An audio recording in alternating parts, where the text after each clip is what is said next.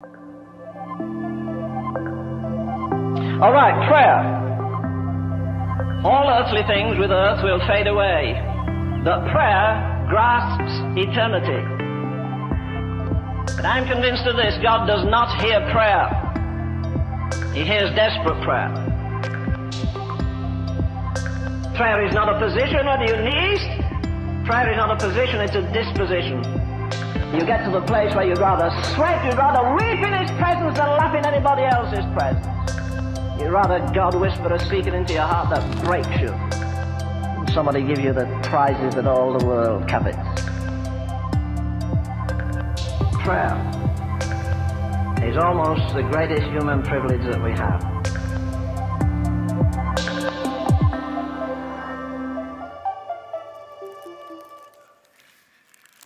How many of you believe that? Amen. Now here's, whoa.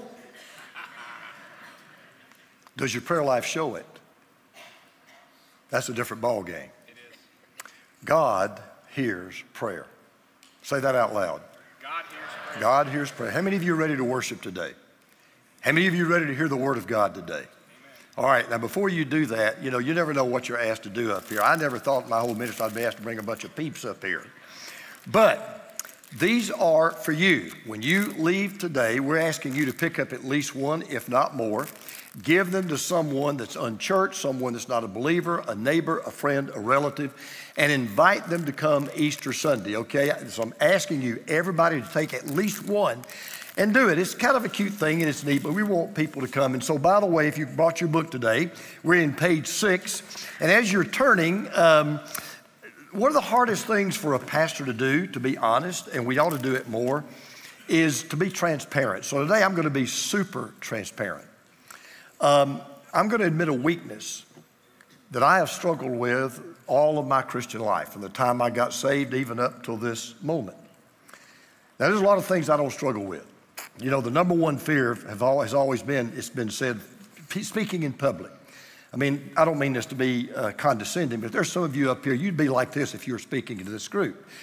That's never bothered me. I've spoken to 25,000 people at a time. I have no problem speaking to crowds. Matter of fact, any preacher worth their salt will tell you the bigger the crowd, the better he likes it, if he's really worth his salt. And so I got no problem doing that. I have no problem sharing the gospel one-on-one. Doesn't matter to me if they're skeptics or cynics or critics, soft as clay, hard as rocks. If they'll listen, I'll share the gospel. As a matter of fact, I want you to, I'm going to give you a fake name, but God knows who it is. I want you to remember Sarah. That's not her real name. But Sarah is a cart girl at a golf course where I play. And for about 2 months, I've been working on Sarah. She's one of the sweetest people I've ever met in my life. As a matter of fact, she's so sweet, I had not really got a chance to talk to her much because usually we're pretty busy playing golf. But some days are not as busy as others. And so I finally got to talk to her, and I just assumed she was a believer. She is not a believer. She has no spiritual background at all. And I've been trying to get her just to read the Gospel of John. She promised me she would, then I'd see her and she'd drop her head. I hadn't done it.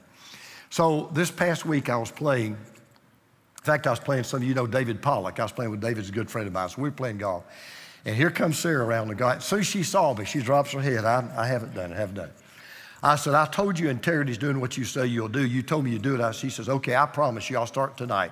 So I got an email from her Wednesday. I said, I want you to email me. So I got an email that night. And she said, I started the first chapter. Got an email from her yesterday.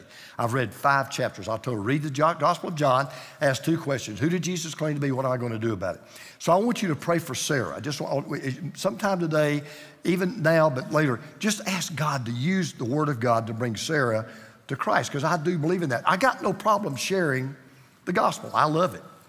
I love getting into my study and spending hours. And I do spend hours preparing messages, getting sermons from the Lord. I'm the one that gets blessed and learn more about God's Word. Okay, all that, none of that's a problem. Prayer, that's hard work for me. I don't think I've ever mastered it. I don't think I ever will. I've never felt I was great at it. As a matter of fact, I feel like when it comes to the school of prayer, to be very honest with you, I'm still in the 1st grade. So if any of you can relate to that today, now you may be like, Martin Luther, it was said, got up every morning at 4 o'clock and prayed for 2 hours. Now, the only reason I don't get up at 4 o'clock is because I don't even think God is up at 4 o'clock. But Martin Luther got up at 4 o'clock and prayed for 2 hours. And I'm going to say you have to do that at all, but we're going to talk about that in a moment. But if you're like me and you say, man, Pastor, I can relate to that, then what we're going to do over the next several weeks, we're going to go to class together. Now, I just want to encourage you, you don't want to miss this class. If you're watching online, you do not want to miss these series, not because of the teacher, because I'm not talking about me. I'm talking about Jesus, who is not only the greatest expert on prayer who ever lived, he's the very one we pray to.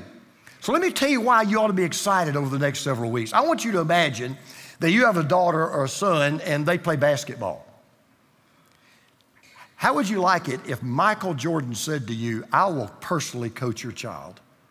You'd be pumped. Or, for example, what if you're a golfer and Tiger Woods voluntarily said, hey, I'll teach you how to play golf? You couldn't wait. Or imagine if Gordon Ramsay were to say to you, I'm going to become your personal instructor on how to cook. Well, you'd be on the edge of your seat. You'd be ready to hear, man, I'm all ears, I'm all in. Whatever you want to say, I'm going to take notes, I'm going to write it down. Well, how much more ready and eager should we be to hear about Jesus talk about prayer? Because nobody knew how to pray like Jesus. As a matter of fact, of all the things that made the disciples snap their head and turn around, even more than the miracles, even more than walking on the water and feeding the 5,000, the first time they heard Jesus pray, they went to Jesus and said, teach us how to do that. We've never heard anybody pray like you pray. We don't know how to pray like that. Well, that's what we're going to do. We're going to hear from Jesus. So we're going to be taking 3 classes today. We're going back to school. We're going to have prayer 101 today, prayer 201 the next time, and then on the third message, it's going to be prayer 301. Now, if you're a guest of ours today or watching for the first time, we're in a series on the Sermon on the Mount that we're calling Get Used to Different. And even the religious experts in that day, I'm talking about the Pharisees and the Sadducees and the PhDs and the seminary professors who thought they knew all about how to pray. Even they were stunned when they heard Jesus pray. They were shocked at how different that it was. True story. There was a PhD student at Princeton University. He walked into the office of Albert Einstein, true story, and he asked him a great question. He said, Dr. Einstein, what is there left in the world for original dissertation research? He wanted to get his PhD. He said, what is left in the world for original dissertation research? You will never believe what Dr. Einstein said. He said, that's easy. Find everything out you can about prayer. Somebody got to find out about prayer. So today we're going to do a deep dive into prayer. Now, before we get into it, if you're taking notes, and even if you're not, you might want to jot down 3 things I'm going to share with you about prayer that will really help us learn how to pray, and it will move you to pray. So just 3 things you might want to jot down real quickly. First of all, God requires prayer. God doesn't ask us to pray. He doesn't beg us to pray. He doesn't hope we'll pray. He doesn't suggest we'll pray. God commands us to pray. If you don't pray, you're living in sin. God requires prayer. But it gets better. God receives prayer. God hears prayer. Greatest thought I've ever had about God. God hears prayer. With all that's going on in this world and all the things God could be concerned about, every time I simply look up and say 2 words, Heavenly Father, He stops everything He's doing. He gives me His full, undivided attention. He receives prayer. His prayer light is always on.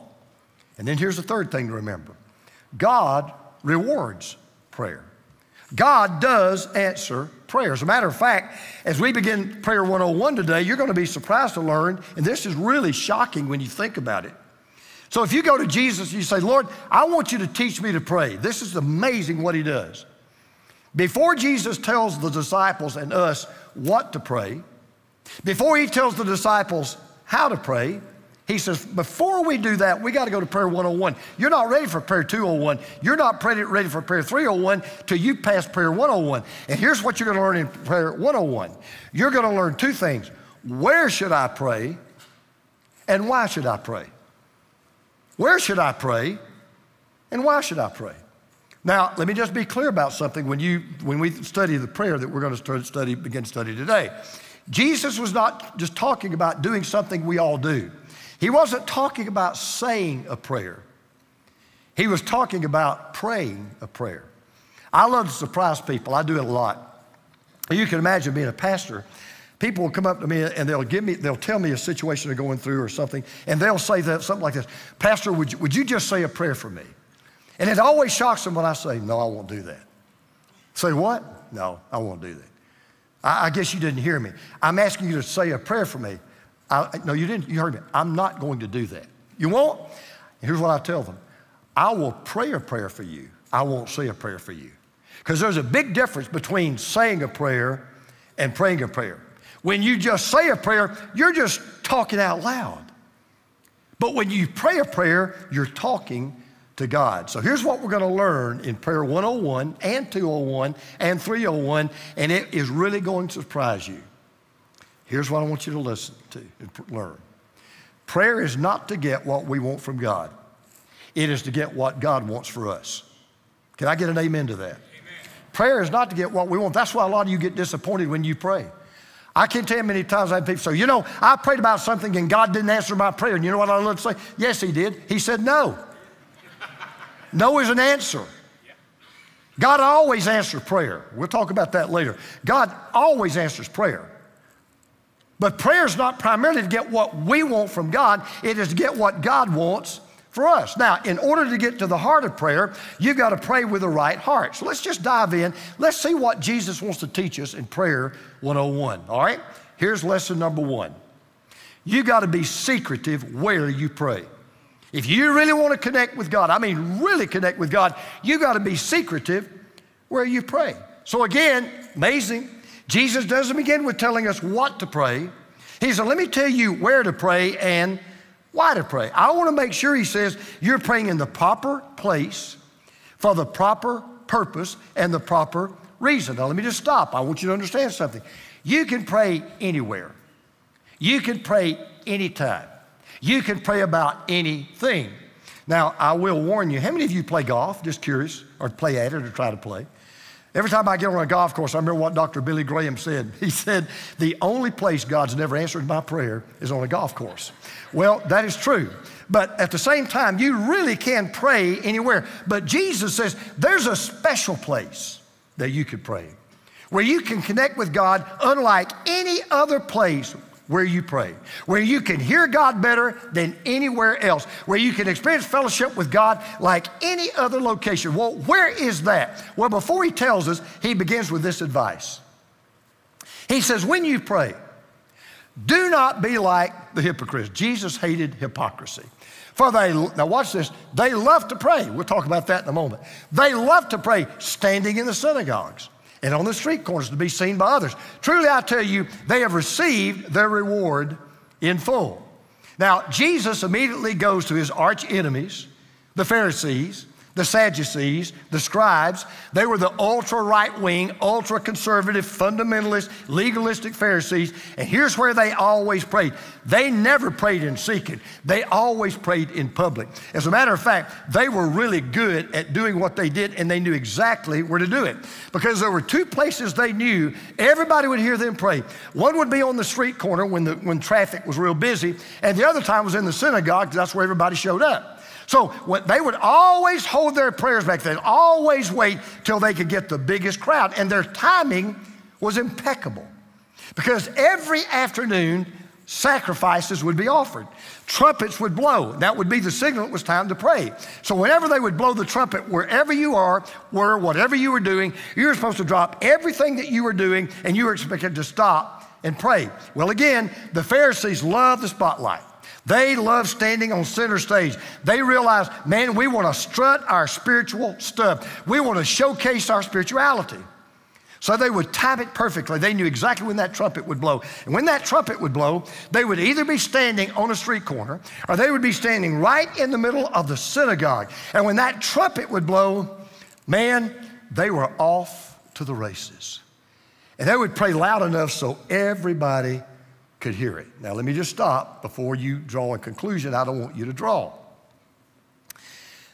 There is nothing wrong with praying in public. And there's nothing wrong with praying before other people.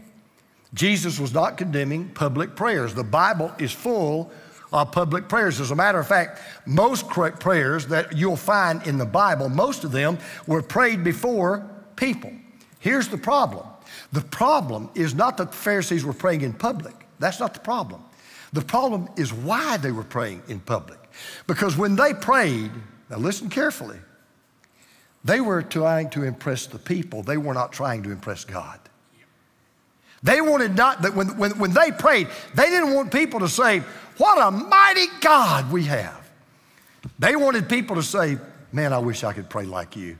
You are such a dude. I mean, you are such a great guy. I wish I could be close to God like you. That's why Jesus said, they love to pray. But it was not the prayer which they loved. It was not even the person they were praying to that they loved. You know what they loved? They loved the praise of other people.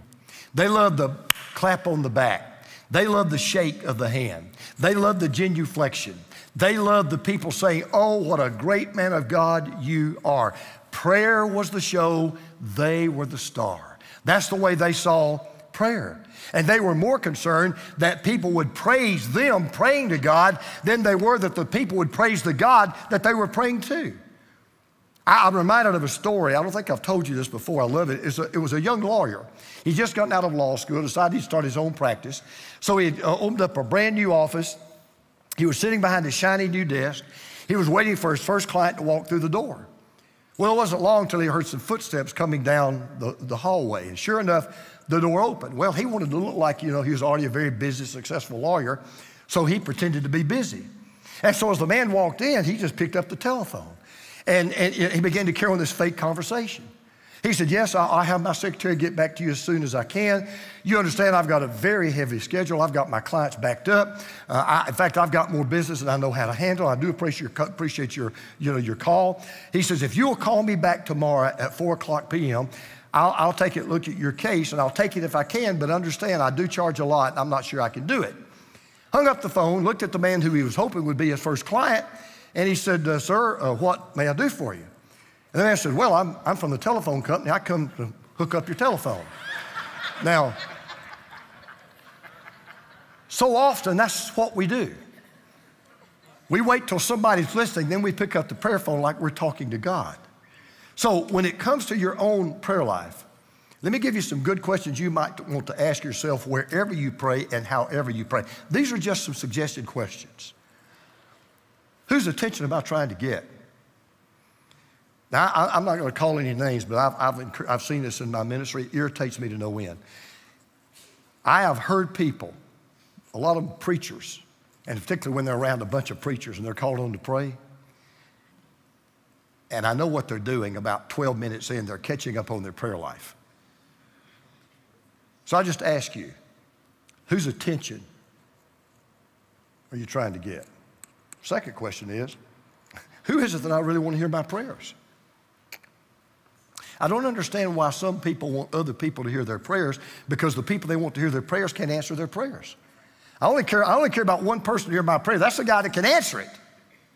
So who is it that I really want to hear my prayers? But this is the biggest question of all. Why am I praying to begin with? So let me just help you on one thing. If you ever go to God trying to get His will done, trying to get your will done instead of His will done, save your breath. You are wasting your time. But Jesus said, first of all, be secretive where you pray. Get in that secret place.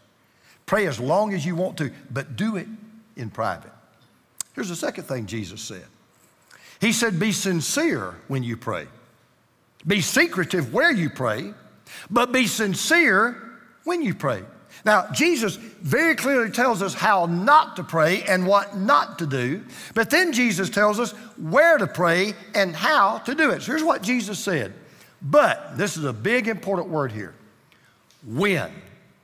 That's big. We'll come back to that in a minute. when you pray, go into your room, close the door, pray to your Father who is unseen. Then your Father who sees what is done in secret will reward you. Now, the first thing I want you to notice is that little word, when. Not if, when. So Jesus just assumed that if you love him and you follow him and you know him and he rules your life, he just assumed you'll pray. Matter of fact, I was working on this message several weeks ago, and I put my pen down. I got to thinking, you know, I really think there are two things that just amaze Jesus about the average Christian. I think it blows his mind. I really do. I think there are two things about Jesus, it just astounds him. The fact, on the one hand, that the average believer rarely talks to God. And even more, the average believer rarely talks about God. And I've come to believe in my own heart, the reason why most Christians don't talk much about God is because they don't talk much to God. Because let me tell you what I've learned in my own Christian walk with the Lord. When I'm really hitting on all 8 cylinders and I'm reading my Bible and I'm journaling and I'm just taking time to put everything down, turn the cell phone off, forget the computer, and I just talk to the Lord and I pray to the Lord and I thank the Lord and I praise the Lord and I bless the Lord, far before I ask for anything else, when I really have a fantastic time with the Lord, you know what I want to do? I want to go tell somebody about the Lord I just talked to. There's something about when you talk to the Lord, then you want to talk about the Lord. So notice that he says, when you pray, then he says this. All right, now when you pray, here's how you start. You pray to our Father. You're not only praying to the Father, you're praying to your Father. You're praying to our Father. So what else is Jesus assuming? Well, Jesus is assuming, number one, that you do pray, but he's also assuming, by the way, that when you pray, you are a follower of God. You really do know God. He just assumes, okay, you are a part of the family of God. You really are a child, and you're really talking to the Heavenly Father. You know, I believe there are some people who struggle with their prayer life, and they even struggle to pray at all. And if that's you, let me just tell you a question you ought to ask yourself and be honest. Is God really my Father? Because prayer is a distinctly Christian privilege. When you pray, you're to pray as a part of God's family. And I'm really convinced that some people pray not as believers, not as Jesus followers. They pray as church members. They pray as church attenders. They pray as religious people. They're just praying to the God of the universe, but they're not really praying to their Heavenly Father. So that leads another question that you ought to ask. Have I really been born into the family of God? Have I really been born again? There's two births. First birth, second birth, physical birth, spiritual birth. Born again. Have you really been born again? Can you really call God your Heavenly Father? Because it's just natural that the child will pray to the Father. But Jesus definitively tells us the best place for the child to pray to that Father is in secret, alone, when nobody but the Father is listening. So let me just say something as plain as I can. There's just no spiritual, there is no emotional, there is no mental substitute for spending time alone with God. There's no substitute for it. I told you that this past Wednesday, Teresa and I celebrated our 48th anniversary, and we were out took her to a real nice restaurant. In fact, I had to buy, but I took her out to a real nice restaurant. And when we got to the restaurant, I let them know it was our anniversary. And I said, look, we'd like to kind of have a private table, which they gave us one. And it hit me that one of the reasons why people ask me, well, have you been married 48 years? And, you get up and talk about how much you love her, which I'm crazy about her. And you love her more today than the day you got married. I told her that this morning before I walked out of the house. She said, man, how does that happen? Well, one of the reasons why we have such a fantastic marriage is because we have such a strong, wonderful intimacy in our marriage. I don't mean just the sexual part.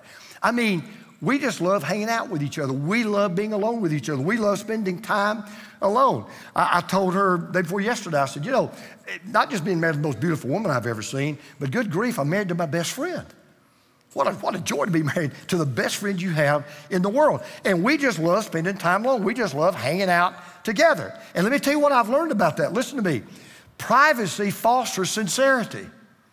When Teresa knows you'd rather spend time with me than anybody else in the world, when she really knows that, when she believes that, when I show that to her, you talk about strengthening our bond and strengthening our marriage.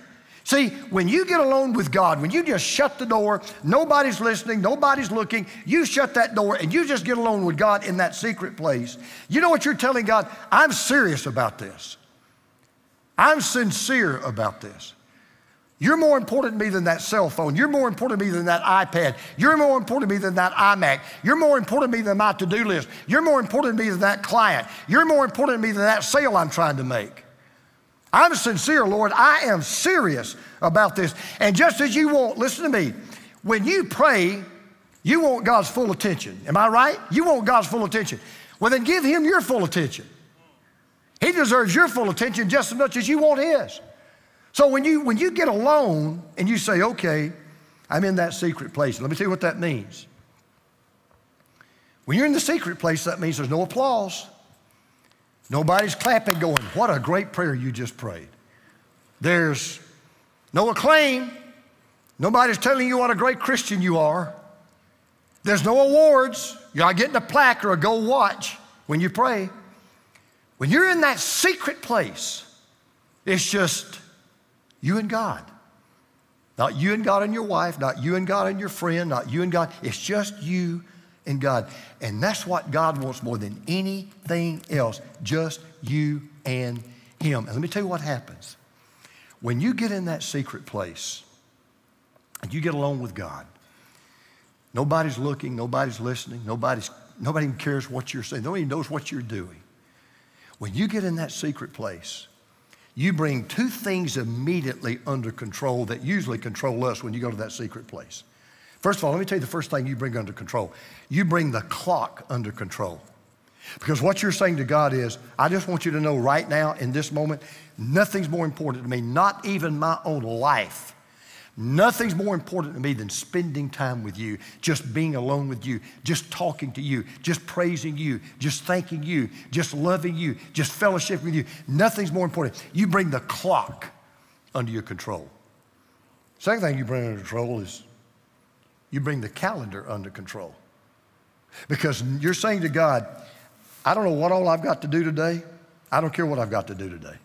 Just for the record, nothing I do today, nothing I do tomorrow, nothing I'll do any other day will be more important than spending time with you. That's why Jesus said, you really want to pray? Do you really want to pray in such a way you know God will hear you? And do you really want to pray in such a way that prayer will excite you? You'll be motivated to pray. You'll want to pray. It won't be a duty. It will be a delight. He said, number one, be secretive where you pray. Get alone. Number two, be sincere.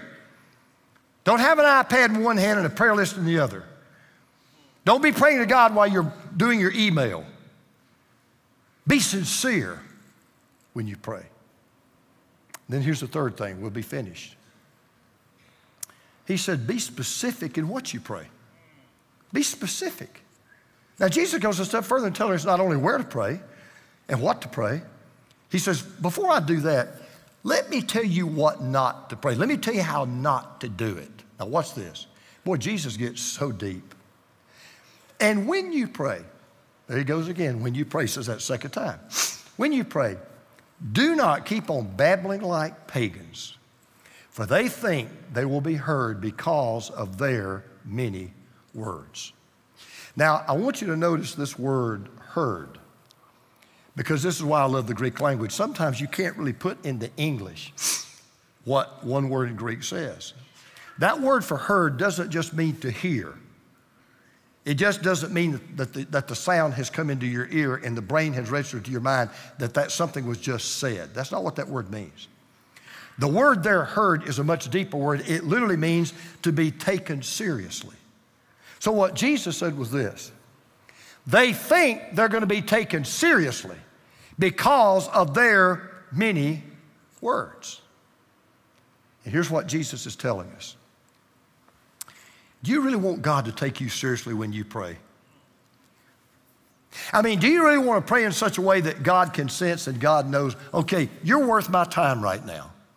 You're worth my attention right now. You are really sincere about this. You really want something. You really need something. And you really want to connect with me. I want you to remember this. God is not impressed with the length of your prayers. He's impressed with the depth of your prayers.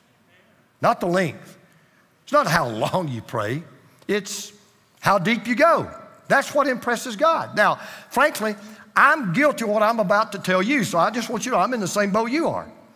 How many times, let's just all be honest today, right now, let's be honest. How many times have you prayed and it's almost like you just pulled one out of the filing system, right? So let me give you an example. So you'll be at a restaurant and somebody will say, hey, would you bless the food? Okay? Yeah, I'll bless the food. And here's what you'll say. Lord, bless this food to the nourishment of our bodies and our bodies to your service. In Jesus' name, amen. It's just prayer number 608. We've all done it.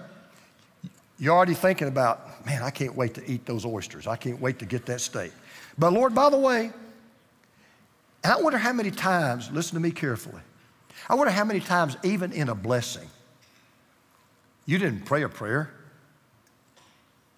You just said a prayer.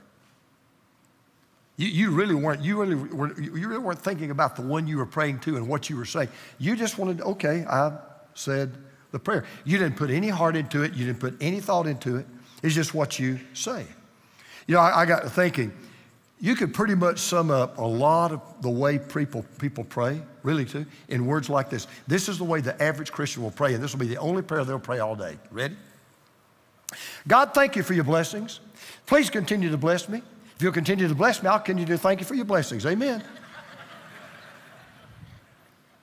Now, am I right or wrong? I love what that man said in the bumper. God hears desperate prayer. Desperate prayer. Then here's another problem.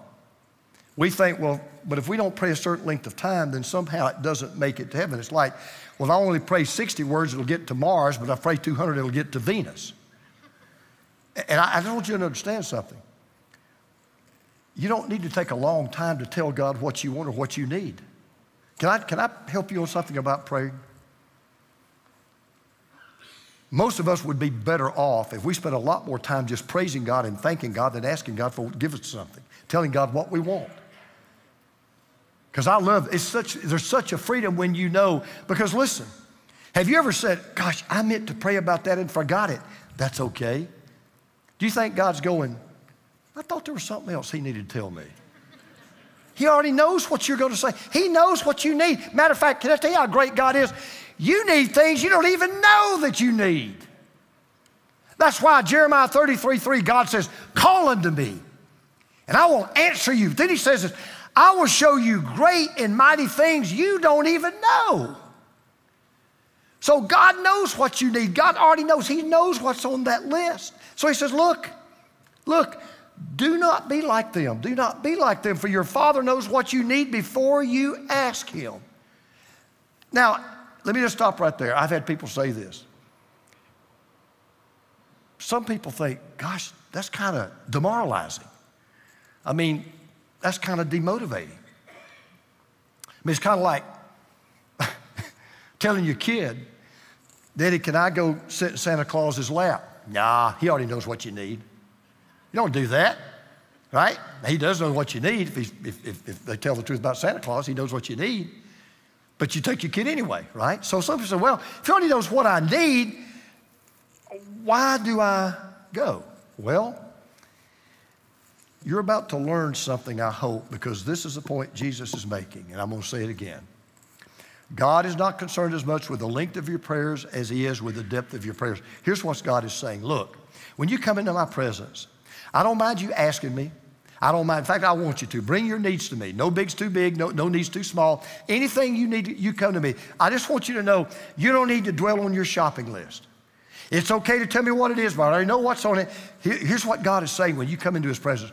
Can I tell you what I want from you? I just want your heart. I just want your love. I just want your affection. I just want your praise.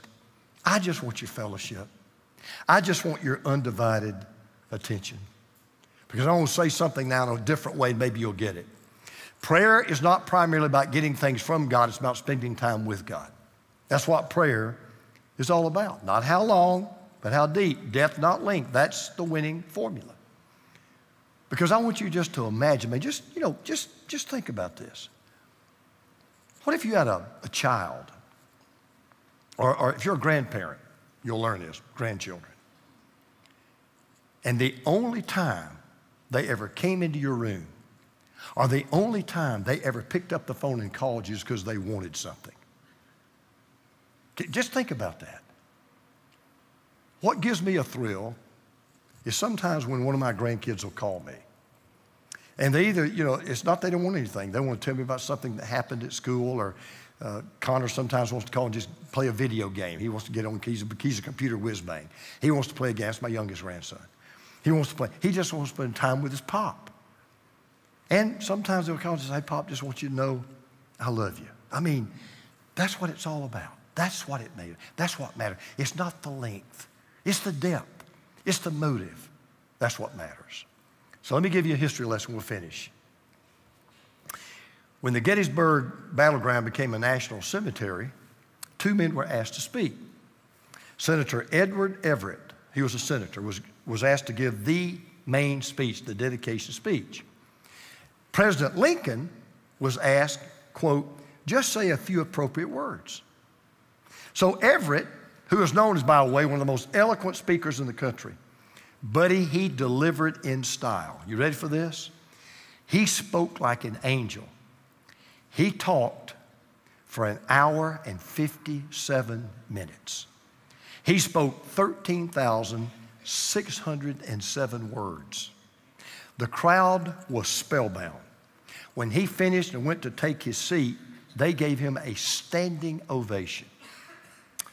Then President Lincoln stood to his feet, slipped on his steel glasses, walked to the podium, gave what is known today as the Gettysburg Address.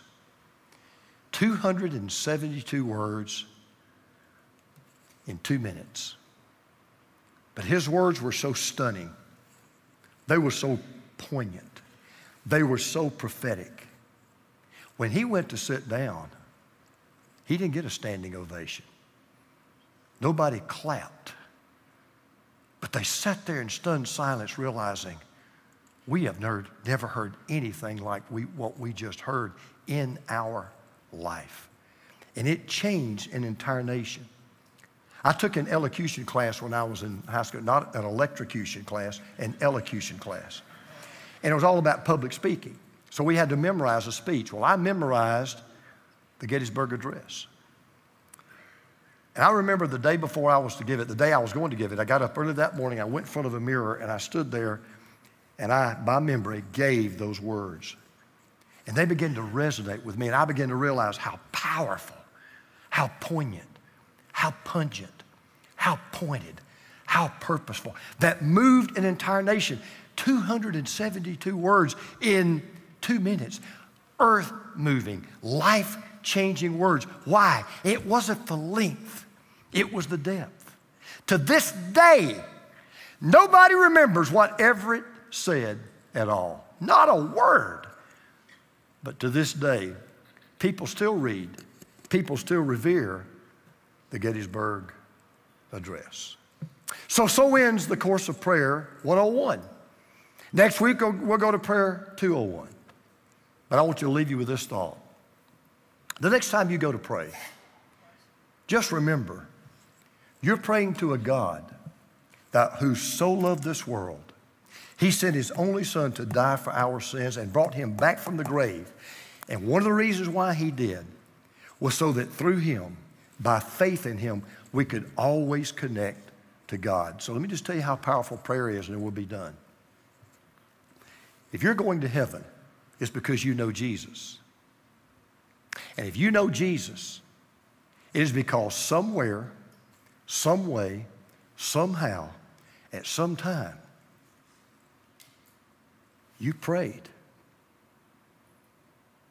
You prayed My life was changed as a 9-year-old boy when I didn't say a prayer. I prayed a prayer. I'm a sinner. I need a Savior. You're that Savior. Would you save this 9-year-old boy in Gainesville, Georgia? Would you just save me today? And just that prayer, it wasn't long, but Miss Sisk, it was deep. It was life-changing. It was a 180-degree turn. That is the power of prayer, which is why I agree with John Bunyan, who said this: you can do more than pray after you pray, but you cannot do more than pray until you pray. And all of God's people said loud, amen. Amen. Let's pray. With heads bowed, with eyes closed. There's a God who hears prayer. He hears your prayer. If you will, first of all, pray the most important prayer you must pray before you can ever really pray, and that is the prayer of salvation. And I wonder who's listening to me right now by television. Who's listening to me right now on a computer? Who's in this room right now? You've never really prayed to receive Jesus into your heart. Maybe you said a prayer back in who knows when, but your life wasn't changed. You know why? Because you didn't pray a prayer, you said a prayer. But I wonder who today would say, I want to be on praying ground. I want to be able to talk to my God as my Heavenly Father, and I cannot do that until I come to know Jesus as my Lord and Savior, and I want to make Him my Lord and Savior today. If that's you right now, why don't you pray this prayer? In your heart, pray this prayer. Lord Jesus, I'm a sinner. I'm separated from you because of my sin. And there's nothing I can do to take my sin away, nothing. But I believe you died for my sins. I believe God raised you from the dead. I believe you're alive right now. Come into my heart. Save me. Forgive me of all of my sins. I repent and turn away from my sins. I give all that I am to all that you are. Did you pray that prayer? Not say, did you pray that? Yes, Pastor, I prayed that prayer. All right, then pray the rest of it. Thank you, Lord Jesus, for hearing my prayer. Thank you for saving me today. And now, Lord, I pray, guide me in the next things I need to do, and give me the strength to obey you for the rest of my life. Father, I want to thank you for the power of prayer. I want to thank you how a 90-second prayer in a theater changed my life. And I want to thank you that you do answer prayer. So, Father, keep your good hand on us. As we close this service with a song that will honor you, may we remember that we're singing to a God who hears prayer. And it's in your name we pray. Amen. All right, let's stand to our feet together. We've got one last song we're going to sing. Hey, remember to pick up the peeps, okay? Before you leave, invite someone and pray for them, and we'll be dismissed.